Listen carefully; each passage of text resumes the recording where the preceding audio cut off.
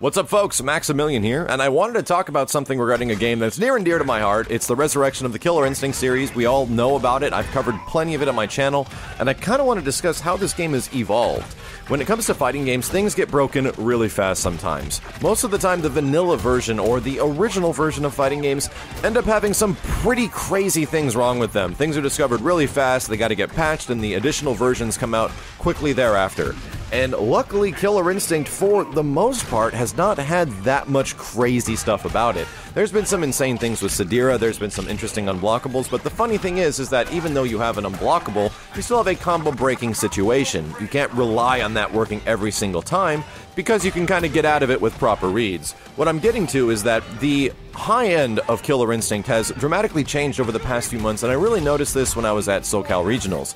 I'm kind of going through a character crisis right now. Many of you guys have noticed between my Killer Instinct videos, I made it a point that I will play a majority of characters for this channel, that I would actually understand how to use everyone competently, so we'd have a nice variety of videos instead of me consistently playing Ken, or consistently playing Jago or one character the entire time. And I'm very happy with how things have gone. It's just made it difficult to keep up with the folks that are very good and excel with one character, because I can kind of play them all, but not amazingly. And I really noticed this at SoCal Regionals. I did compete, I was lucky enough to get top 8 at that tournament, but the things I was noticing down the line were starting to resemble another fighting game that I did play competitively for quite some time, and I did like a lot way back in the day, and I guess it kind of makes sense, but it's Street Fighter 4. Street Fighter 4 is a game that's extremely dependent of things called footsies, spacing, and character knowledge and matchups. It's critical in those games, and one of the biggest challenges that I have with Street Fighter 4 is that I didn't keep up with the majority of the roster for the longest time, so I have no idea what a lot of these characters can actually do now, and that's one of the most important things, is to understand what the other character is capable of doing. Now, with Killer Instinct, this absolutely applies. Since you only have 8 characters, it's not that bad. You don't have to learn that many matchups, and when you have one character that you're sticking with, it's generally okay. I mean, I kind of know that Saberwolf can do pretty good against Sadira. You have Chief Thunder that does very good against certain characters like Sadira or Glacius, and they kind of have their counter picks. And that's what I was doing within the tournament, trying to take what these characters are powerful against and then work around them with another character that might have something that's really good against them. This is known as counter picking. But what I did notice is that the folks that were extremely prevalent with one character are doing a lot better than others. If you stick it out with one character and kind of learn the bad matchups, it seems to go very well in your favor. Sadira specialists, we had Orchid specialists, we had guys that were using Glacius, as well as a Jago that won SoCal Regionals, and even more recently, PR Balrog won a big tournament in Texas Showdown with Orchid, so it's interesting how that's kind of evolved in that way. Instead of a counter-picking game, you stick with your guns, although it's only a few months old.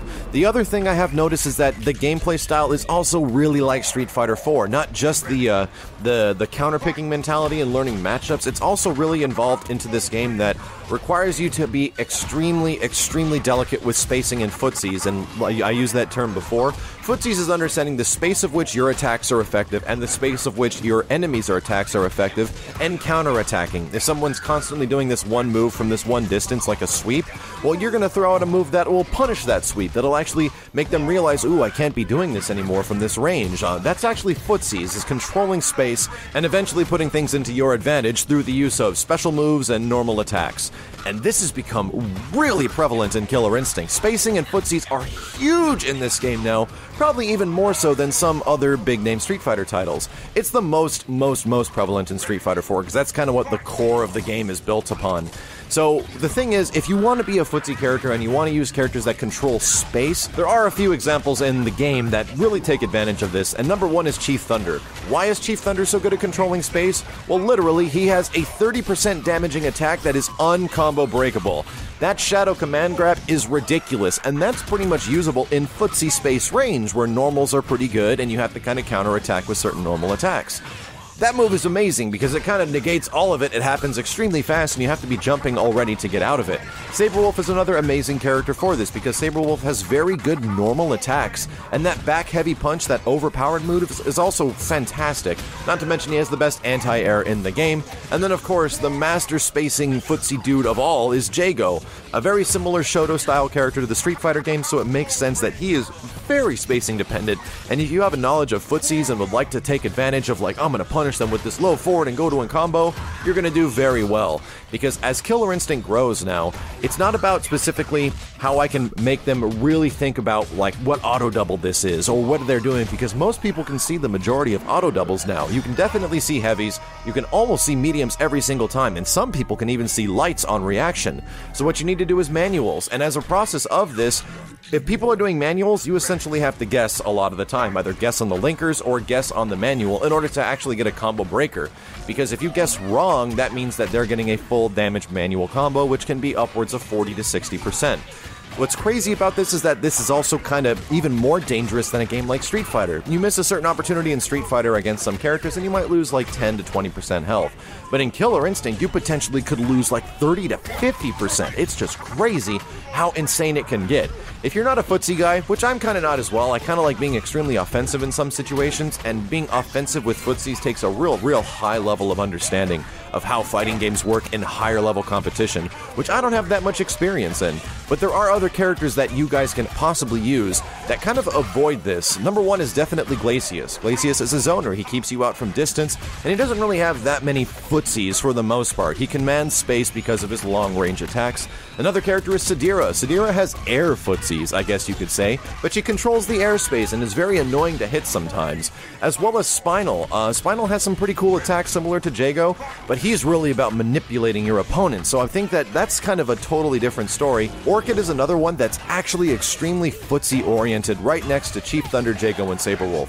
So you got half the cast that can kind of play this Street Fighter 4-ish game that is very similar to Street Fighter 4, while you got the other half of the cast that can kind of play a fighting game much differently, and each one of those characters between Glacius, Sadira, and Spinal, they can play the game a lot differently than anyone else. This is the kind of the crazy thing that's been happening with Killer Instinct at higher levels. It's really about, I'm going to get that hit and I'm going to get all this damage because you're not even going to be able to react to what I'm going to do in this combo because it's only going to have manuals. And that gets pretty scary. So Killer Instinct, I've like had this moment where I got to reevaluate how I play this game because it's becoming very difficult at high levels, and the guys that are playing it are taking it into a direction that's very similar to a game I'm just notably terrible at, which is something like Street Fighter 4. Either way, let me know what you guys think about higher level Killer Instinct. Have you been watching it in tournaments between like the bigger majority tournaments or really high level players like Grims and Kowalski and guys like that going at it online?